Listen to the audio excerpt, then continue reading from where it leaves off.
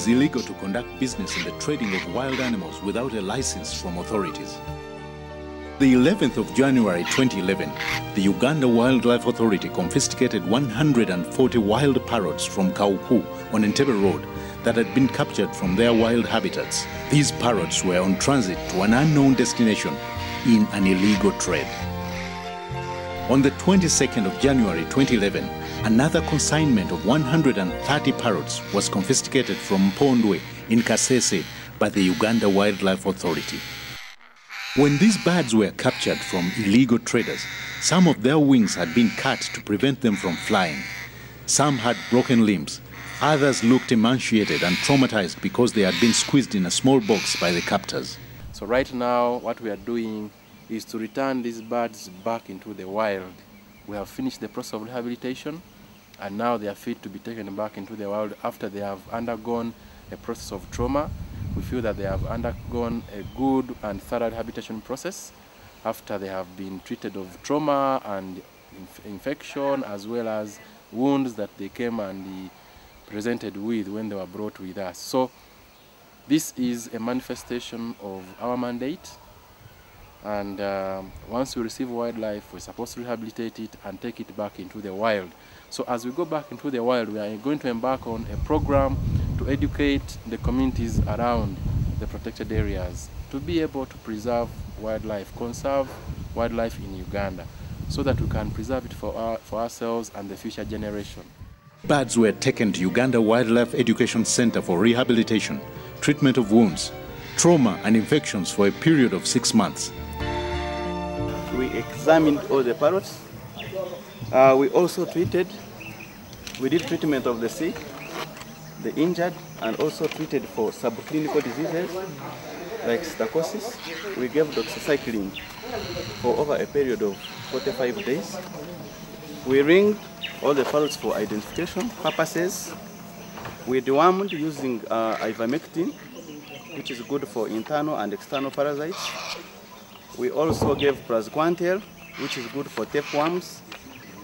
We collected samples, which included blood, fecal, oral swabs, and examined for abnormalities and diseases. So we are sure that the parrots are in good health and ready to go back to the wild. The Ministry of Tourism, together with Uganda Wildlife Authority, deemed it necessary to return these birds into their natural habitat to stop them from having a domesticated nature, where they would be safe from their earlier captors. Having kept these birds for 6 months, we felt as a conservationist, we are risking turning them into domesticated parrots, which is not our function as a conservation agency. So we had to get permission from ministry, and we requested that we be allowed to release them back into the wild so that they are free once again. We are more than sure that they are wild parrots basing on their behavior.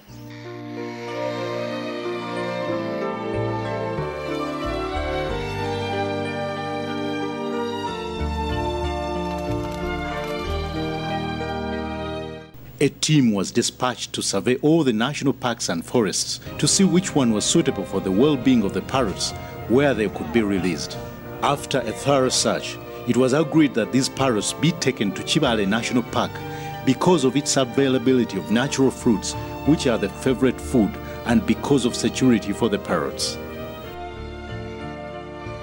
The parrots were then safely placed in spacious crates and carefully loaded onto Uganda wildlife trucks and driven a distance of over 300 kilometers.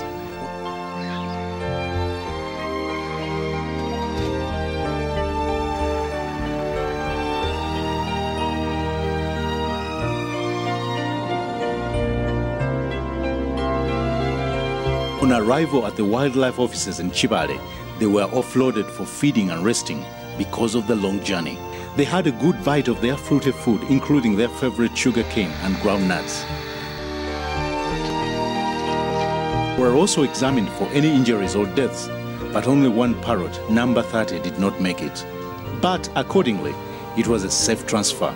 The following morning, the parrots were again loaded for their final destination, which is 25 kilometers inside the African jungle of the thick equatorial forest. The aviary had been constructed ready to receive the parrots. It's at this aviary that the parrots had to rest for a period of 2 weeks before they could be voluntarily released into the wild. Here they fed again on the wild fruits and could get used to the wild environment. Today, we are sure that they can now go back and live again in the wild. The area where we are right now was assessed and found suitable for the release of the 200 parrots because during the assessment, we discovered there were all the necessities that they require. The habitat is quite suitable, near what their natural habitat is like, because these are rainforest species. And the time of assessment, we discovered there were a lot of fruiting trees and climbers. And we feel these will provide enough food for the parrots. Some of the food traps were strategically positioned outside the aviary in order for the parrots to get attracted and move out of the aviary voluntarily when the time to release them comes. After ascertaining that the newly constructed aviary was in good shape, the parrots were critically examined to make sure that they were all in good shape. A sample of 2 parrots was released immediately to watch their behavior into the wild, and it could clearly be seen that they still had wild character. After 2 weeks, a group of journalists was dispatched and briefed about the African grey parrots. The main reason was to get acquainted with the information and to inform the world that the African grey parrot is an endangered species and therefore should be conserved. Now, as we manage this wildlife, there are some species that gradually have been listed as endangered. And the African grey parrot is one such species that is listed by CITES as endangered, and it's endangered because of the high demand internationally as a pet. African grey parrot is preferred because of its very, very high intelligence, and that's why people want it as a pet. However, they were cautioned not to mention the exact location to the public for the safety of the birds from their captors. Now, on 20th this month, after all those processes, we relocated them from Uganda Wildlife Education Center to this particular location. Of course, you've been informed that for the safety of the birds that are highly demanded, wouldn't want to disclose the release site. The journalists, accompanied by the Uganda Wildlife Authority staff, embarked on a long journey to witness the release of this endangered African grey parrot back into the wild.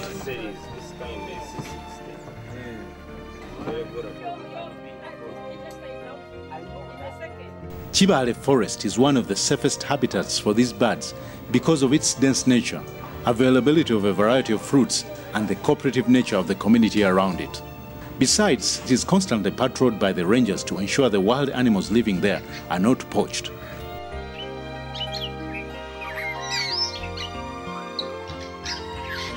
The journalists then embarked on a 25-kilometer bumpy road to witness the release of the parrots.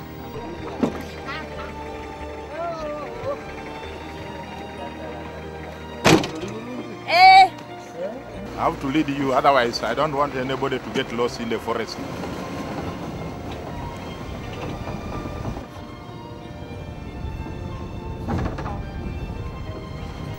On arrival at the release center, the parrots were found in a sound and healthy situation, a sign that they had been rehabilitated and were now ready to join their relatives and friends in the wild. However, the journalists had to watch the proceedings of releasing the parrots from a distance in order not to scare away the parrots.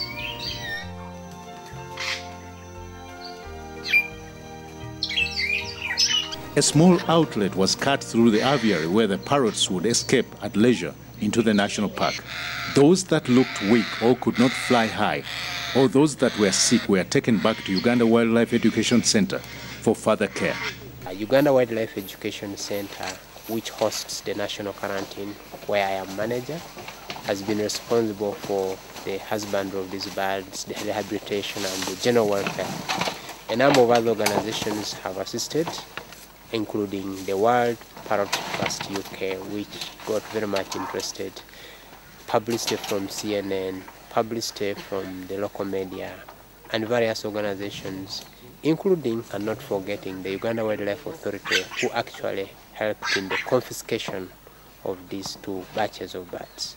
So we're very grateful for their support in terms of technical skills, in terms of material, in terms of personnel, and all the staff that I work with at the zoo in Entebbe who have helped us really to ensure that at least more than 90% of the birds that were rescued are still alive.